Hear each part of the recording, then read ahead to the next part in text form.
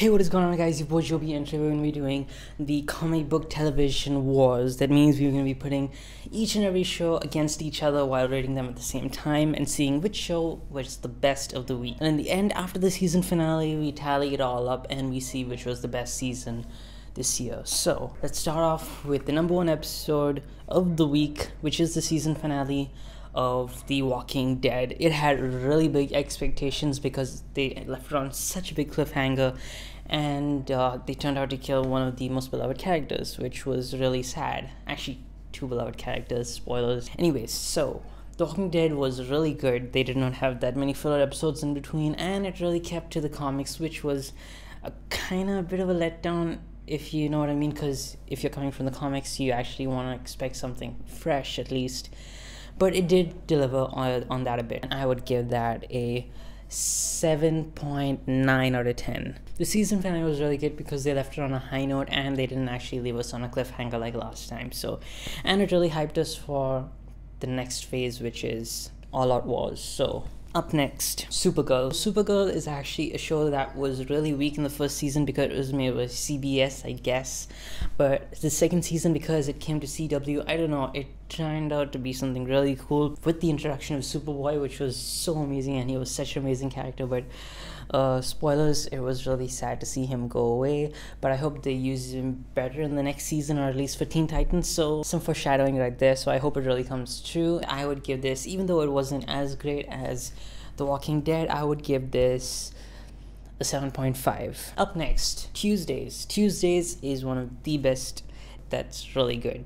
Let me take that again. It has almost all of my favorite shows on the same day. That's Legends of Tomorrow, Agents of S.H.I.E.L.D., and Flash. Legends of Tomorrow, wow, they threw it out of the park because the second season was way better than the first one. The first one was kind of boring. I didn't really see what was the end goal other than to just kill off the bad dude, and that was it. But this season, they really took it up a notch and made it a really good season. Even though it did have a few filler episodes, it was okay, better than the first one, because the first one was totally almost filler episodes. For Legends of Tomorrow, I would give it an 8.7 again, because it was really great and I really enjoyed it, and they left it on a cliffhanger, but we can expect more this year too. Anyways, so let's move on to Agents of S.H.I.E.L.D., which is actually one of my favorite TV shows, and this season did not disappoint because this season was jam-packed and it did not have any filler episodes whatsoever except maybe one, I guess. This season was really good because they split into 3 pods, so there wasn't actually much to complain about this. The first one was really good, the Ghost Rider arc. The second one was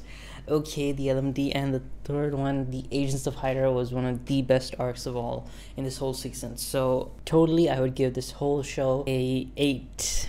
Yeah, an 8, because the season finale was a bit disappointing. Plus, they also left us on a cliffhanger.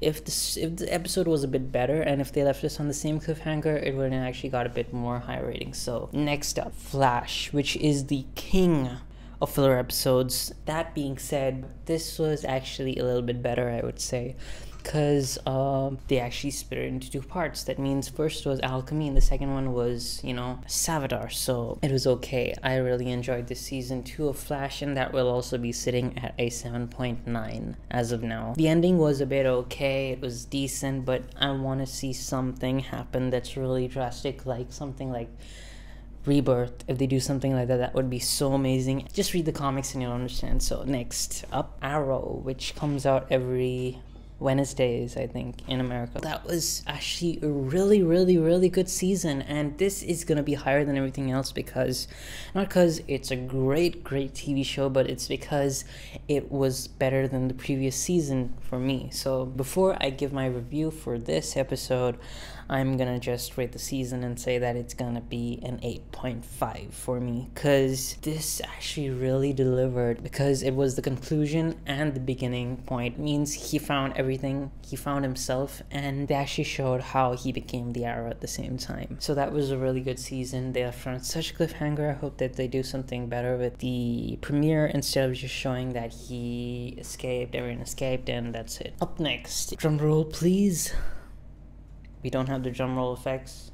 Okay, up next, Riverdale. So this is a show that I was really thinking, should I watch it or not? That was something in my mind, but I really sat down and I watched this whole TV show, and it was okay. It was decent. It was better than what I was expecting. Being a kid who had read these comics as a kid, it was decent.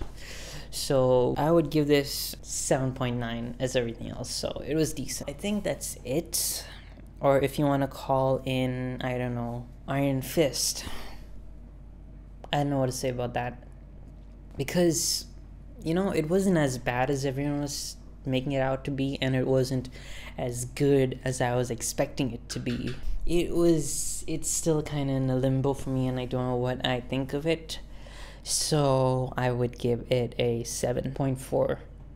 I know. And now, the part where I actually rank everything. I actually don't remember the points that I gave everything, so okay, so some shows might be up, some shows might be lower for you, so this is all just on my opinion and how I see this list for now, until the next season, that is. So let's go from the bottom. The bottom starts off with, I guess everyone knows what this is gonna be, Iron Fist. So this show, yeah, it was kind of boring a bit. It had lots of filler episodes, that is, but anyways. And then 6th place is actually Supergirl. They can do better next season, I hope. Anyways, up next is Riverdale. Okay, that was okay. It was decent. And now let's go on to number 4, which is, drumroll please, Flash. I know Arrow usually comes below Flash, but this season of Arrow is actually number 3 for me.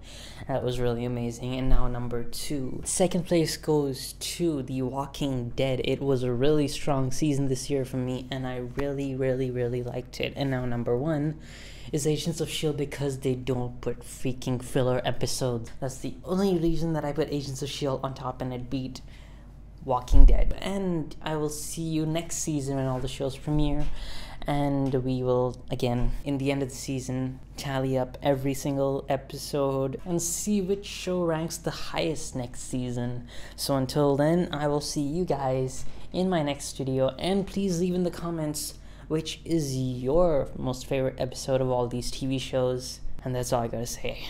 And if you like this video, please hit the subscribe button, share this video, and I will see you guys in the next video, because the grind can't stop.